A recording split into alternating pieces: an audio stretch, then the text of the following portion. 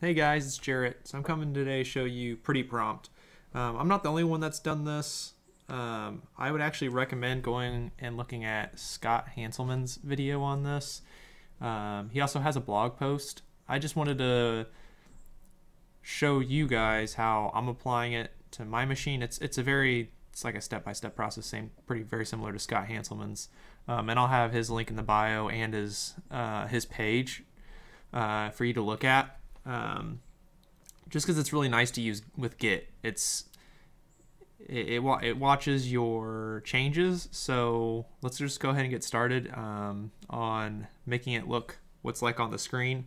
It's just a very pretty prompt PowerShell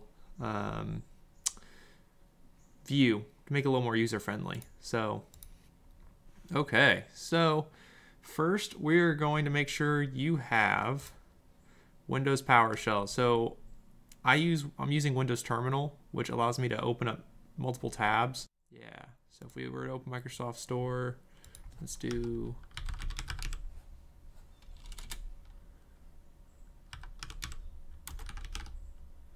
Windows Terminal app. You'll want that.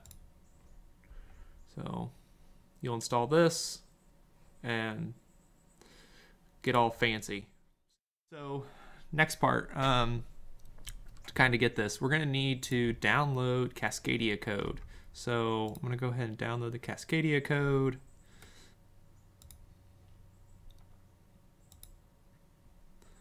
We are going to just go ahead and open it. I think it's actually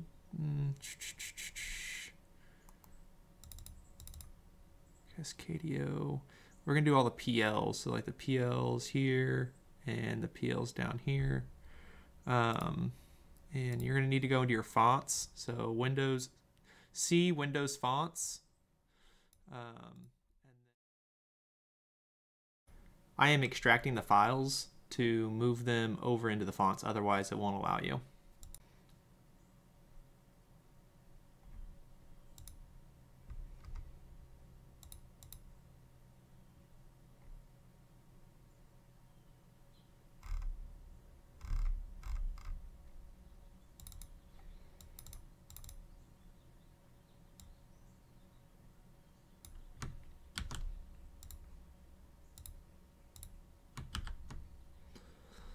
So copy those over,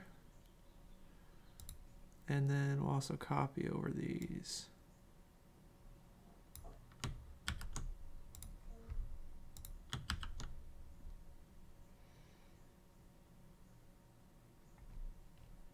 Okay, so now that we have that done, go back to terminal. And our next thing is to change within the settings. So if we go into here and go to settings,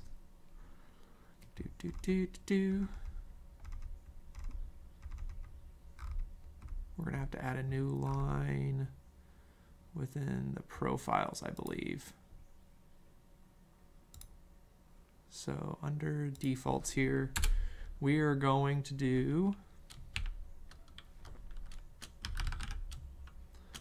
fontFace. We're gonna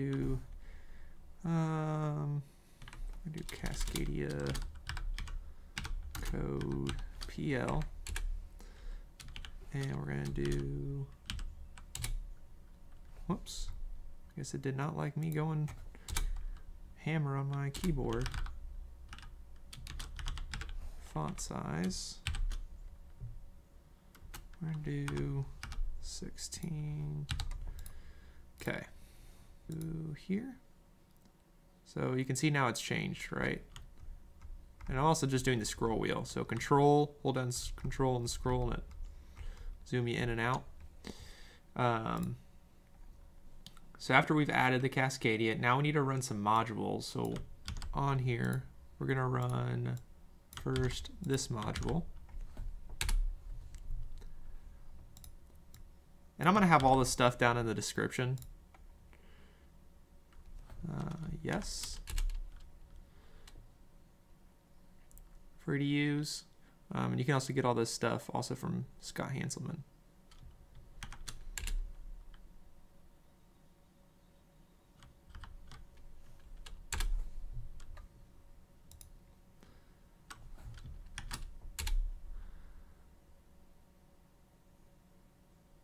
You probably won't have this in your documents. So within your user documents, you'll need to create a folder called WindowsPowerShell. And inside here, we'll need to create a folder called Microsoft PowerShell _profile.ps1. So I'm just gonna do new text. And I need to look at the file extensions and place that. Yes. And then finally, we are going to add inside this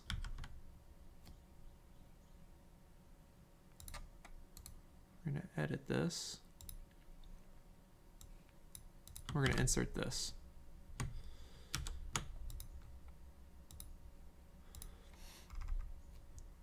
We are going to run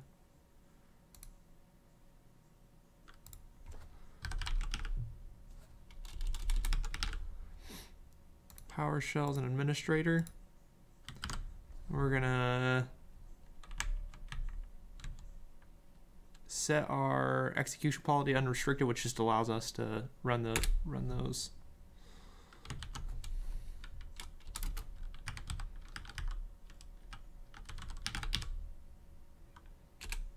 What?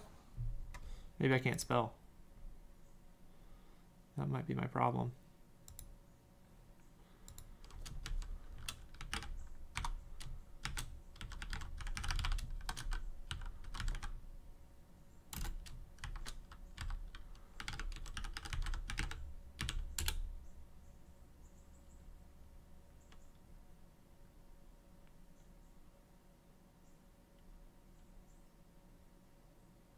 Oh, still can't spell. Holy cow. I'm sorry, guys.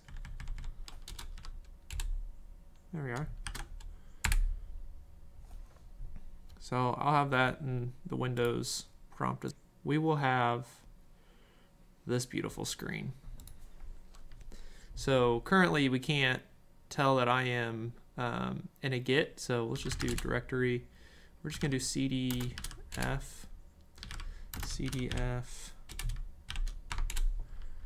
directory, cd git, cd website, and now we can see that within my Git repository here, we have, looks like we've added a file and removed a file. And there's no changes. So that's kind of how it's done. Sorry, this is a very rough video on my end. I'm sorry about that, guys, but let me know if you have any questions about this. Like I said, I will post the kind of the step-by-step process to get to this point for your Git, and you just have to have a repository to actually be able to see these master changes within your Git repository. So thank you for watching. Give me a thumbs up. Leave some comments for some recommendations. Thanks for watching. Bye.